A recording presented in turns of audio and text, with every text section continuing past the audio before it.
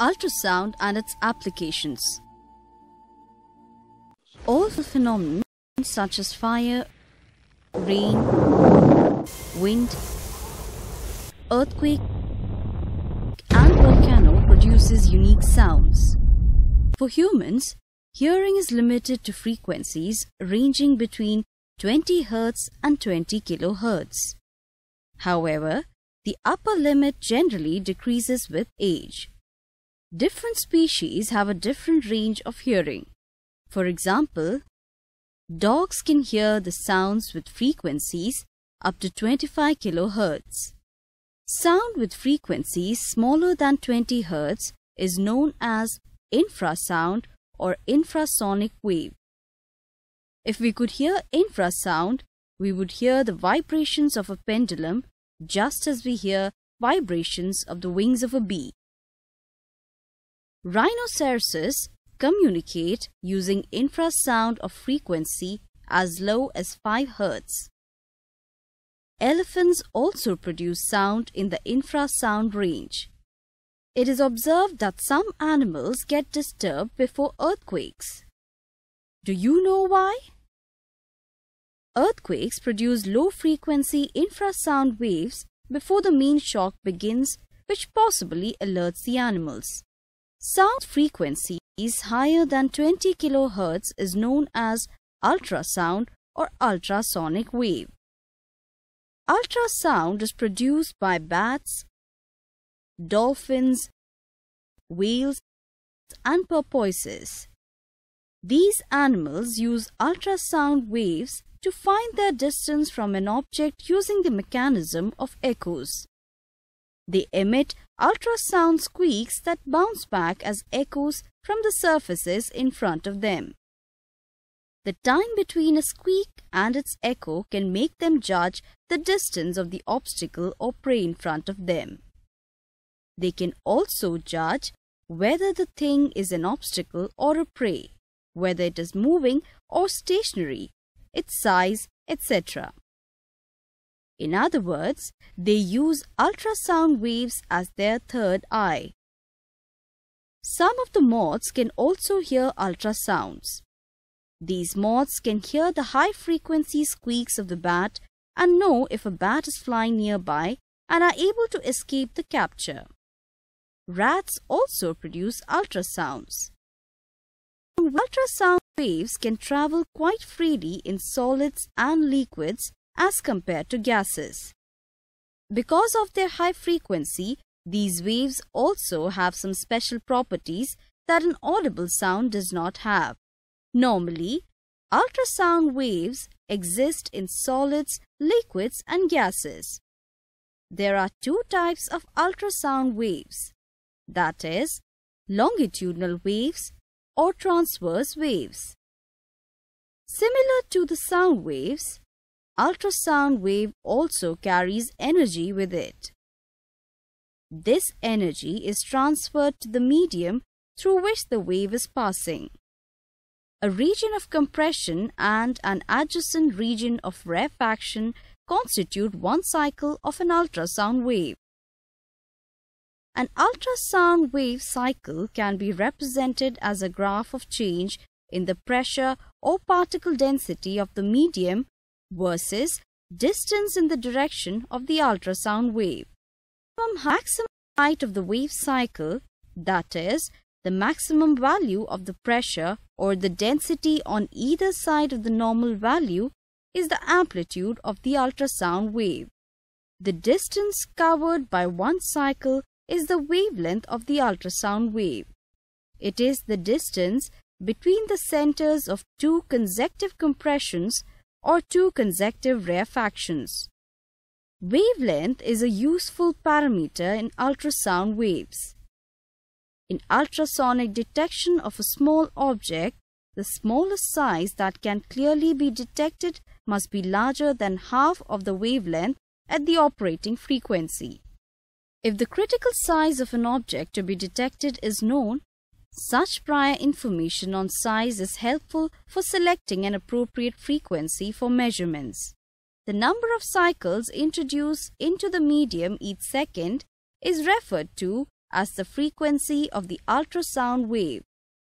It tells us how frequently a wave is passing through a point. In other words, it is the number of the compressions or rarefactions that are crossing the given point in 1 second, expressed in units of hertz, kilohertz or megahertz. An ultrasound wave can be made very powerful due to its high frequency. The energy of a wave depends on several factors such as amplitude of the wave and its frequency. For example, when we shout at loudspeaker, we produce power of about 0.001 watt. However, if a source vibrates with the same amplitude as the sound we produce, but at 1000 kHz, then it would produce 1000 watts of power. The high power of ultrasound waves is used in industry and medicine to break and cut objects.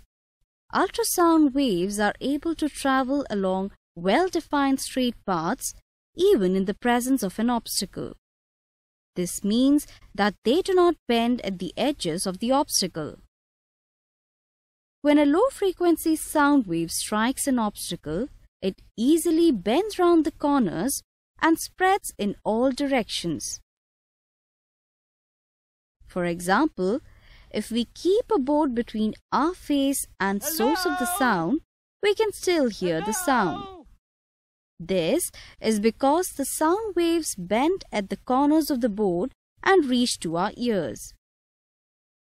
Having high frequencies, this bending phenomenon is quite insignificant in ultrasound waves, just like light. In this respect, ultrasound waves move along straight line. Thereby, ultrasound waves are used for imaging objects.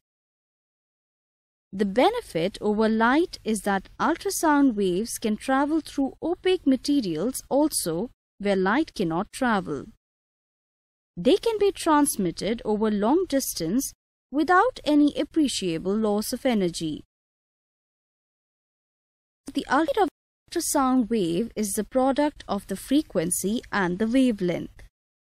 In general, the speed of the ultrasound wave is determined by the compressibility of the medium. A medium with high compressibility has low ultrasound speed and vice versa. Hence, the speed is relatively low in gases, intermediate in liquids such as blood, and largest in solids such as bone. Because of its properties, ultrasound waves are used extensively in industries and for medical purposes.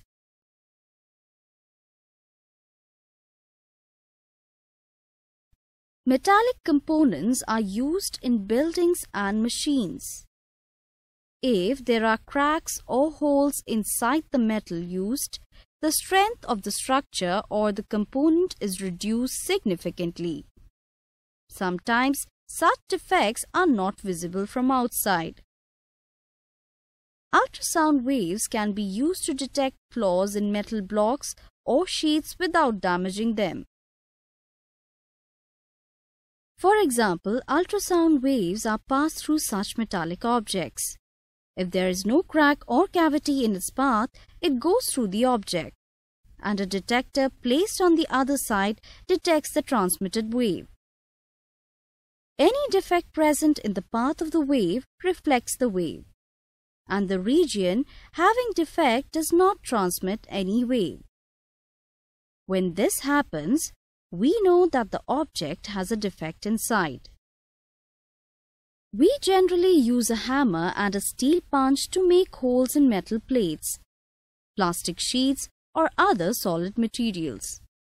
Such holes can also be made using a metallic rod called horn, through which ultrasound vibrations are produced. Similar to a hammer, it hammers the plate about 100,000 times per second. The shape of the hole is the same as that of the tip of the horn. Therefore, shape of the tip can be designed as per the requirement of the application.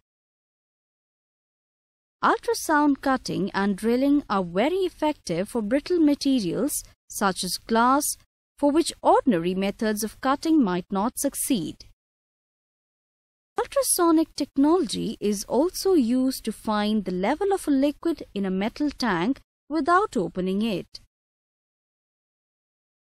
Ultrasound waves are used for mixing immiscible liquids like water and oil into a homogeneous stable substance.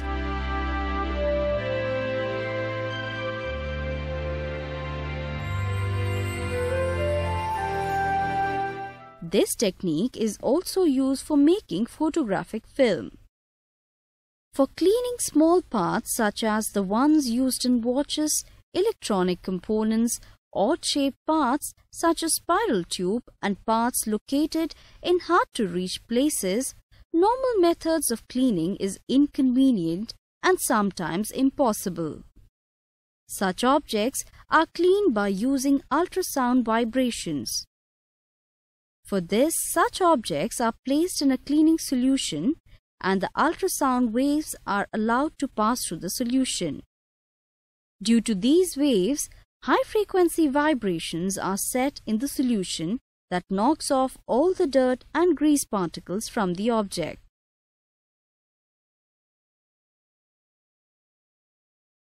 Ultrasound wave is a powerful tool for imaging human organs. Ultrasound has a very high penetrating power and it can penetrate the human body and its different tissues such as bones, muscles, fats, etc. Three-dimensional images of internal organs of the human body such as liver, gallbladder, uterus, kidney, etc. can be obtained by using ultrasound waves. Ultrasound scanner is an instrument that uses ultrasound waves for getting images of the organs. It helps a doctor to detect abnormalities such as stones in the gallbladder and kidney or tumors in different organs. In this technique, a source of ultrasound is placed above the organ which is to be investigated. The ultrasound produced by the source penetrates through the body and gets reflected from the organs. Ultrasound waves are sent from different angles and all the reflected waves are gathered by a receiver that converts them into electrical signals that are used to generate images of the organ. The length, breadth and depth of the different organs can also be measured. These images are displayed on a monitor. Even a photograph of the organ can be obtained. This technique is called ultrasonography. Ultrasonography is safer than X-ray imaging technique as the ultrasound waves do not damage the delicate tissues of the body. That is why ultrasound scans are used to monitor the development of the baby inside the mother's womb. Ultrasound is also used to break small stones that are formed in the kidneys into fine grains, and these grains are flushed out with the urine. This method has eliminated the necessity of surgery. The lens of the eye is made up of a clear gel surrounded by a transparent membrane called lens capsule. With old age, this gel may become cloudy and hard. Light passing through it becomes diffused, causing blurry vision. Ultrasound waves can cause molecules of materials to vibrate vigorously, thereby it is able to break certain materials into tiny pieces. When the ultrasound waves is passed through the hardened gel, it breaks the gel into tiny pieces, and a plastic lens is placed in capsule to restore the vision. This technique is commonly used for cataract removal. Ultrasound waves are used in the treatment of muscular pain because they produce a relaxing massage. It is also used for treatment of arthritis, which occurs due to inflammation of joints. Ultrasound is also used to measure the depth of seas or oceans and to locate underwater objects like shoals of fish, submarines, shipwrecks, sea rocks, and icebergs hidden in the sea. From the observation center on the board of a ship, ultrasound waves of high frequencies are sent in all directions under the water. These waves travel in straight lines till they hit an object such as a submarine or the seabed. The reflected waves are received back at the observation center. The direction from which a reflected wave comes to the observation center tells the direction in which the object is located. By knowing the time between sending the ultrasound wave and receiving its echo and the speed of sound in sea water, the distance of the object from the observation center can be measured.